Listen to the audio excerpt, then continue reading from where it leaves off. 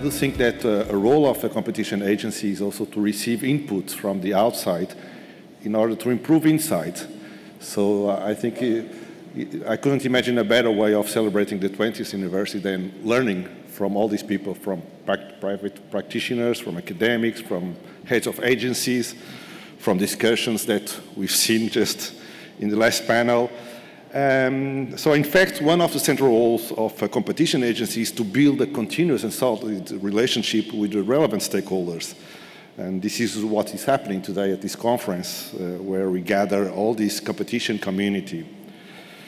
But the truth is that the promotion of a competition culture is not and could not be undertaken alone by the AdC.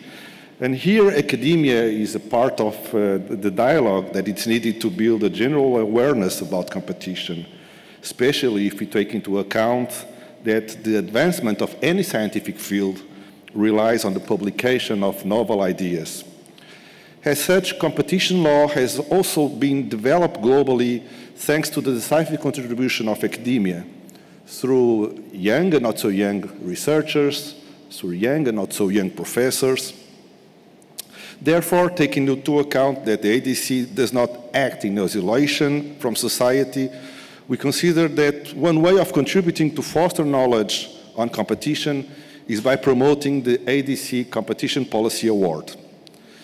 This award aims to encourage scientific research in the field of competition policy, and it's already part of the AdC's history.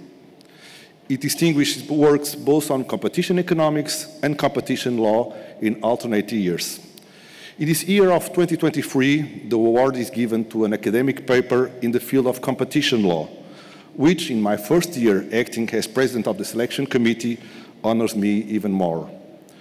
The 2023 AdC award was decided by a selection committee composing by the following people, some of them colleagues of mine from academia and legal experts who I admire the most, which I must refer, so Professor Frédéric Geny, Professor Richard Wish, Judge Johannes Lattenberg, Professor Cathy Zers, Professor Pinar Ackman, and Professor Miguel Mori Silva. It was a privilege to have these remarkable members of the jury for this year, and I'm grateful for their outstanding work and contribution. So today I'm also honored to be joined by Professor Frédéric Geny, worldwide well-known star in competition, chairman of the OECD Competition Committee, and member of the selection committee to announce the award winners and to give us an overview over the select papers. But before I call Professor Geny on stage, I would like to invite all to participate in two upcoming AdC webinars. In these webinars that will take place on the 20th November and on the 4th December, the award-winning papers will be presented by their authors. So please save the date in your calendars. Now I'll give the floor to Professor Frédéric Geny to announce the winners of this year's award. Thank you. Ladies and gentlemen, it's a great privilege to be part of the selection committee of the AdC Award. First of all, because you get to read all those interesting papers and then to think about the new directions of thinking and to be familiar with new authors. So I'm very pleased that I've been asked to announce the winners of this year's AdC Competition Policy Award.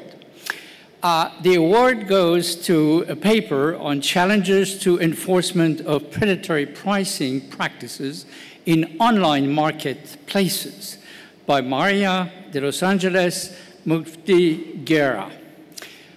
This paper is very interesting, shows all the difficulties that one can face to try to deal with the predatory pricing of online marketplace, and the jury was particularly sensitive to three items. First, the very high scientific quality of the paper.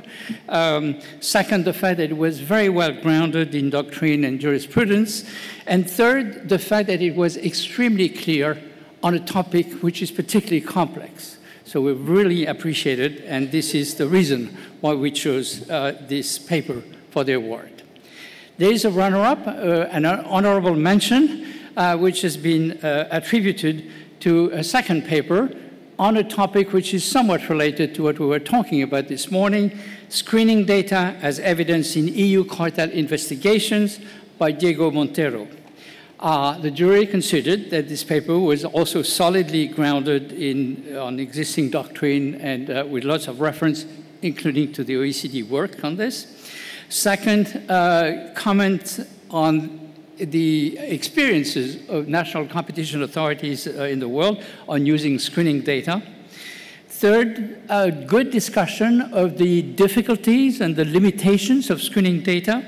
And finally, proposals for solution, proposal to make them more effective. So we thought that this was a very useful paper. So those are the two winners for this year's award. Thank you very much, and congratulations to both of them.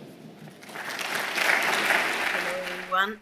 I am Maria de Los Angeles Mufti from Chile.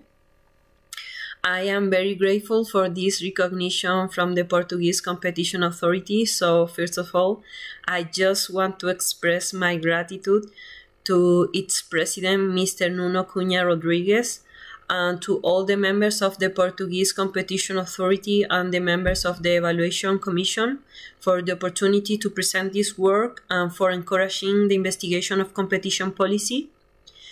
Also, I want to use this opportunity to express my gratitude to King's College of London, especially to Professor Alison Jones, because the essay that I present for this award was made in the context of my dissertation investigation for the LLM program in the competition field. This program, as well as the guidance of Professor Alison Jones, allow me to develop the ideas and discussions presented in my essay. Finally, I just want to express my gratitude to the government of my country, Chile, because they grant me a scholarship that allowed me to study at King's College and to devote the necessary time to develop this research. So the ideas behind this paper were born from my experience working in the Chilean Competition Authority, where I was able to see that the investigation and prosecution of abuse cases was a complex job. And I am sure that with the new dynamics of digital markets, this is going to be even more difficult. So in that context, the objective of my paper was to discuss the challenges that competition authorities will likely face when analyzing predatory strategies by e-commerce platforms. Basically, the work proposed a review of the legal tests for analyzing predatory strategies by online marketplaces, exploring the possibility of waiving the price-cost test while focusing on looking for additional factors that show that there is a strategy to exclude rivals by a platform provider. So I really hope that this piece of work can be a contribution to the discussion of abuse by digital platforms.